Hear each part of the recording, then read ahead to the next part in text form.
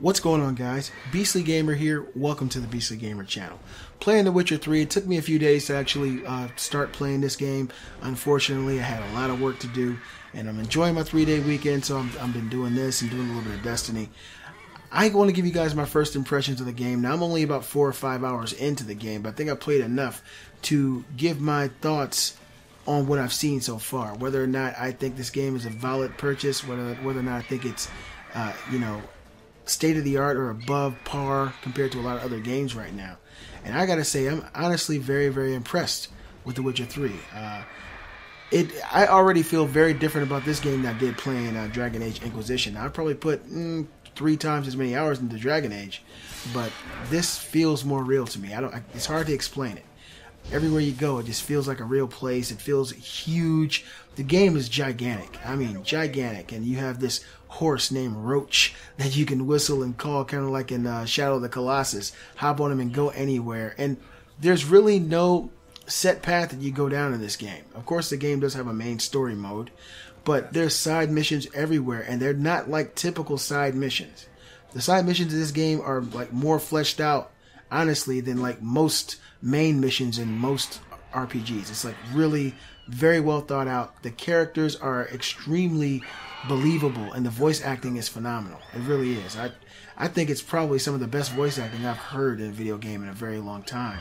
The graphics of the game, I think it's a beautiful game. I love I think it's like shadow effects and lighting effects. You can see the sunlight beaming through trees and dynamic day and night cycle. All that stuff is really phenomenal. I think the game has bursting robust colors. It's a very beautiful color palette, and they weren't afraid to use those oranges and reds and make this game really come to life. A lot of games have more dead colors, and this really feels alive with color. And I think that the game controls kind of similar to games like Bloodborne. So if you guys played Bloodborne and you ever had, got used to that play mechanic, is very similar. You're able to jump around, strafe back and forth.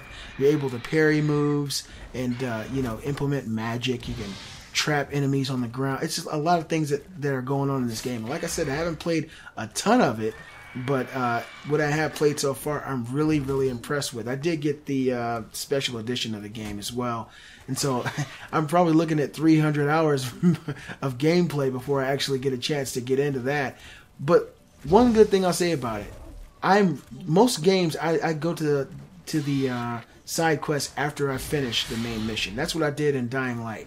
Dying Light was another great game that I got this year that I think was a perfect purchase. It was a phenomenal game. After I got done with the main missions, I went back and I started playing the side quests because I wanted to experience the world. This game's side quest feels so good, it's almost like you want to play that as much as you do the main quest, and I think that's just great design, the way they wrote this. These aren't just simple fetch quests. These are like quests that really affect you and affect the world and affect the game. And I think it's phenomenal. I think it's really, really an excellent game so far. And like I said, I'm only 4 or 5 hours into it. I've played, some bigger enemies and learned some alchemy and met some new characters, and I'm seeing some plots and things start to form in the story. And I think it's a pretty good story so far. You're looking for someone, a young lady named Siri, and I'm not talking about on Apple devices. And it's a pretty fun game so far. So that's my thoughts on it. I'm happy I bought this game. I got it day one. It looks really phenomenal. I know that it doesn't look as good as what we saw at VGX, but you got to understand, when developers are showing us a vertical slice of a game, that's their impression of what they think the game could be, and that happens a lot. And sometimes they're able to get it in close proximity to that vertical slice, and sometimes they're not.